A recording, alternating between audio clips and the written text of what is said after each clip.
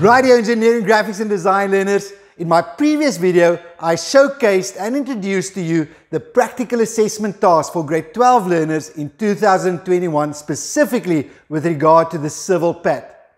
Now in this video, I'm going to show you how to hack your PAT, and we're going to do the first version of a series of videos, and this one will specifically address the design brief, specifications, constraints, your management plan, and I'm going to show you a couple of key things with regarding to your site plan.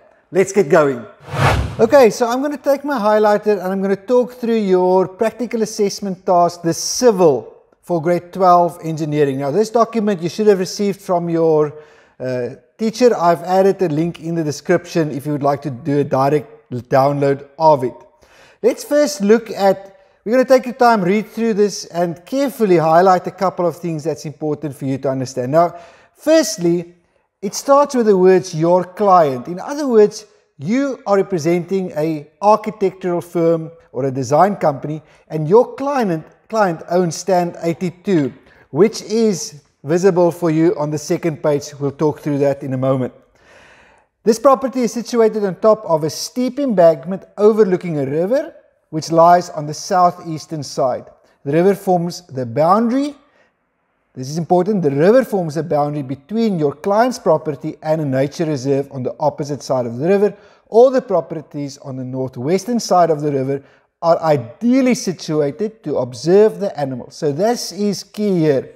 You are designing something which needs to give the ability for its occupants to observe nature, observe animals when they're at the river. The client is in the final stage of acquiring stand 81 and 82, the two adjacent properties to stand 82. These three properties will form part of an upmarket. Okay, very important word here. It's an exclusive upmarket timeshare resort. In other words, we're not looking at 2-star development here. It's going to be a 5-star upmarket timeshare resort. Before the timeshare units for the resort are developed, your client wants you to design. Okay, this is key. Your client wants you to design. What are you required to do? You need to design an enclosed single-story brick structure containing the general reception area for the resort and a day spa. Okay, let's have a look at that. It's a enclosed, there's a roof over it, single-story. Can I build a double-story? No. Brick structure containing the general reception and the day spa. Those are the key primary problems that you have to solve with your solution. And this will then initially be used to attract potential investors in this project. The structure will forthwith be referred to as the building. Okay, so this, people, is a key paragraph for you to make sure you understand. Let's look at the first paragraph that follows after this. The proposed new building must be sited, in other words positioned, sited between what? The municipal sewer line and the southeastern building line, and it must have a modern entrance. Okay, let's just stop here. Two key things here. Where is it sited? Where is it positioned? The municipal sewer line and the southeastern building line.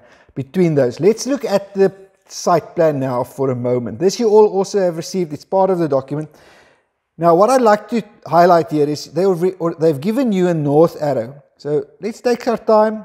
We're just going to emphasize this. This is north, south, and then your axis for west and east lies here. Okay.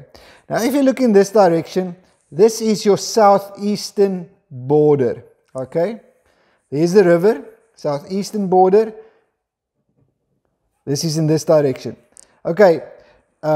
Your Blesbok Street here is in the northwestern border. Okay. Why this is important? For a couple of reasons. Your sun will come up in the east.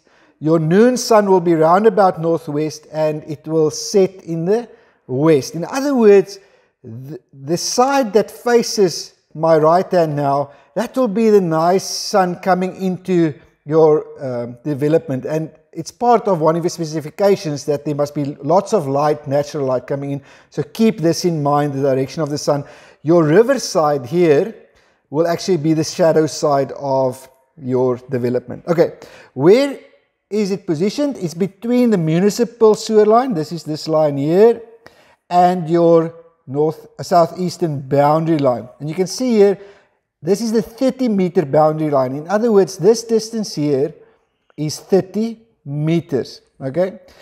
The distance here is 50 meters, okay? Which means that we have for ourselves, if you subtract these two from the 115 meters that you have in the total length of this site, you've got about 45 meters that you can have to build here, and on this side it's about 74 meters. So it's a massive area where you can position your home in, or the development in. So we're going to do a full discussion on the site plan. We'll have a video for that, but what I want to add with this is just look at these contour lines.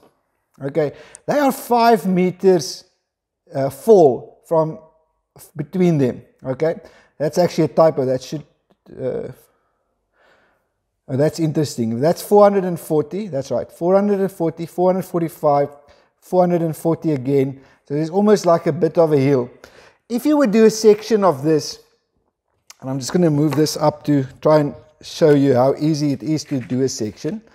Let's take, for instance, this is your area where you're going to build in. All you can do is round about here, just draw a line, and you'll do another line round about this contour line, and then here we'll do a couple of more lines closer, almost in line with each one of the contours. Okay, you can actually do this on a separate page. Okay, you don't have all these other writing. So we'll do 440 as a benchmark. Okay, then we'll do 445. We'll do, there's again 440. Oh, sorry, 440, 445 should be here, sorry. That one is 435, okay, 430, 425, etc. Okay, so it starts at 440. On this building line, it's at 445, so it's going a little bit up.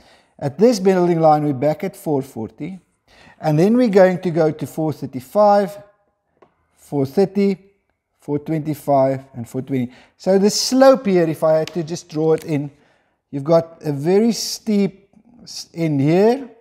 Then we are going to our highest point of this property. This is kind of a section, right? Sorry, there we go. A section of this property. So there's a little bit of a hill. It's actually very close to a flattish part, and here at the bottom we have our river. Okay, so that would be a section of the actual contours here, but that's just for interest's sake, and your actual development will be round about here. We'll just do a quick sketch there. Okay, that's your positioning, just for interest's sake. All right, let's go back to the actual design brief then.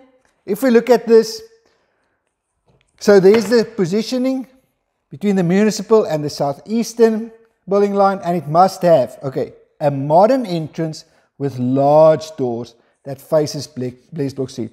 Now let me show you why am I highlighting this. On a separate page for yourself, just split this up a bit, start off by doing a rough draft of your specifications. You're going to have general specifications, that is applicable to the entire development. Then you can have some subcategories. So, for instance, you will have your reception area. That's part of this development, and it will have its specifications. We will have our spa, and it will have its own specifications. Let's look at trying to populate some of these. So first things first, the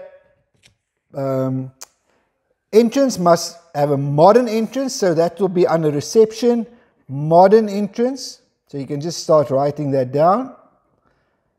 Entrance, that's first specification. Second one, must have large doors. So you can write entrance must have large doors. Okay. Third specification, that the doors must face Blesbok Street. Okay, so, or either you can say entrance, all right, must face Blesbok Street.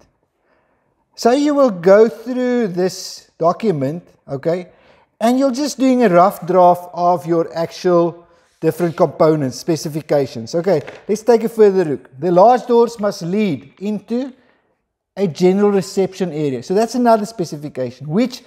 What about the reception area here? It must have ceilings, and those ceilings must be 4 meters high. The floor area, no less than 65 square meters. All of these specifications still for our reception. To create one larger open area where guests can sit to enjoy eats and drinks, the reception area must have aluminium stacking doors. Again, a specification. And what about that? Must open onto a 80 square meter timber deck. So for the timber deck, you can have another section here that says timber deck must have 80 square meters. And what about this timber deck? Another specification, it must overlook the river below. The timber deck must have a secure railing of 1 meter high, where on all sides. And to ensure the building is disability friendly, that's actually another specification here for the entire building, which can come under general. All the floors and the timber deck must be on the same level. Another specification. Now just on the disability, if it's disability friendly, they don't elaborate it in this, but the disability friendly implies that the bathroom, the entrance area must have wheelchair access. Okay, so keep that in mind when you get to the actual designing. So make sure you add this under your general tab. Leading off the general reception area must be what? A small coffee shop. Now look here, admin office, male and female toilet facilities, as well as the entrance to the day spa. Okay, so we've got another subcategories for our actual specification, because look here, using standardized aluminum stacking doors, a small coffee shop must open into the reception area. Now, as a coffee shop will be selling non-alcoholic beverages and prepared food on the go, it only requires what? A space for a large fridge must be made available within your coffee shop. Preparation and serving counters must be part of the coffee shop. A double sink, part of the coffee shop. And limited to 12 square meters. This, people, can be a constraint. It's a limit. You cannot exceed something, 12 square meters. What about the toilets? Female toilet must have hand wash basin. Male toilet must have a toilet, single wall mounted urinal and hand wash. Again, these are specifications for your actual toilets. Okay, let's look at the spa. The total area of the day spa, which will be expanded at a later stage, may not exceed 100 square meters. It must consist of what? Open area with a small indoor pool, and this is actually a very key part of the actual project. Treatment room, again specified 12 square meters. Small staff room with built-in counter, single sink, change room. The open area must be large enough to serve as a reception and seating area of the day spa. The change room must have separate toilet, hand wash, a shower, wall-mounted beds, 4 lockers, and ample space to change. Can you see how much detail is there just in the spa part? This is all just on that spa. Okay, so don't neglect this paragraph here. Lots of specifications for you. Then the building must have a pitched roof design. Very important. Okay, you can't have any alternative to a pitched roof that in such a way will also cover half of the timber deck. Now this is an important sentence, because earlier it said that this timber deck must be 80 square meters. Now they're saying that 50% of this, in other words 40 square meters, must be covered by your roof. Okay, so keep that in mind when we come to the design part. Due to the high humidity levels next to the river, the roof covering must be aluminium sheeting, aluminium windows, aluminium door frames must be used. People, all of this is specifications. All the rooms and areas in the building must have what? Sufficient electrical lighting, switch socket outlets, and all the rooms facing outward must have windows that will let ample natural light. That's where the north arrow comes in. ample light, and you only get that when you are facing north. All sewer and wastewater pipes from the building must be connected to the existing sewer line on the property. So just if we look at this, there's plenty of specifications that you need to incorporate in your actual design. And I want to just bring you back to the site plan here quickly, because the direction of flow with your sewer here is going to be important for your actual sewer connection that they refer to here in the bottom. Okay, that is a quick overview of these two items. Let me show you actual pad and how important it is to get this right. Okay, so these are one of my previous students, and I love the way that they did their specifications and constraints. Okay, so let's have a look at this. Their specifications, they divided into different categories. Of course, this was something else that they designed, but again, they had a general area, they had the reception, and then it was consulting rooms for doctors. But you'll do the same. You'll have your reception area, you'll have your spa, you'll have your restaurant, you'll have your female and male toilets, etc. So make sure you take a look at this kind of layout. Okay, then the management plan that is also part of this very first part.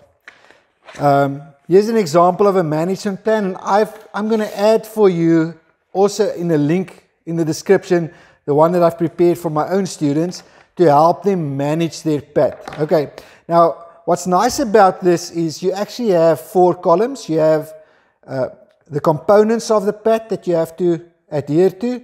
You have how many pages they will require, and your due dates. And then you can add in your actual due dates on the right hand side. So please don't copy mine necessarily for word, but this is an example of a management plan. That is what's required as part of this very first part in your pad. And you can see how one of my students did it previously. I'll show you another one.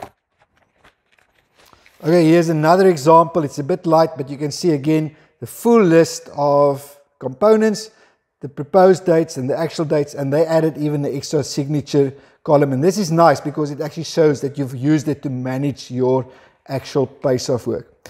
Okay, so with that said, that's a quick overview. Make sure you do your best in this time.